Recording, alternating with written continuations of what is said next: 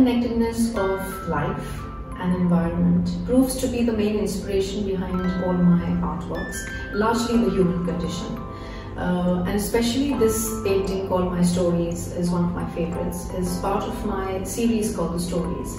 I believe everybody has stories to tell of their memories, of their experiences, their connections with people, their past, their present, their future, and especially using different media, I try and express those kind of stories, and this painting especially, because it also has the stories going on around the frame.